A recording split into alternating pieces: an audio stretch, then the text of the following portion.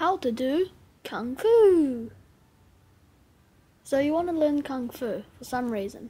Maybe you're getting bullied, or you want to be the popular kid at school, but for whatever reason, you've come to the right place. Here, I'll teach you how to become a total ninja and destroy all your enemies. Move 1. The punch. Take a stance that looks like this. Where I learnt Kung Fu, we called it the forward stance. Make sure your front hand is resting above your thigh. The back hand is above your ribs. Front forward facing forward, back foot facing side on. Rotate your fist forward. Fatality.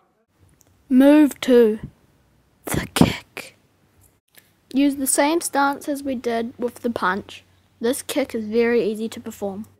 Simply lift your knee and snap the end of your leg.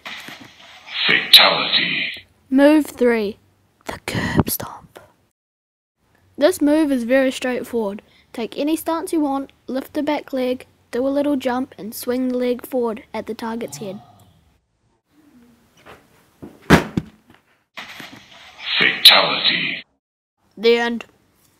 No aliens were harmed in the making of this video. Just kidding.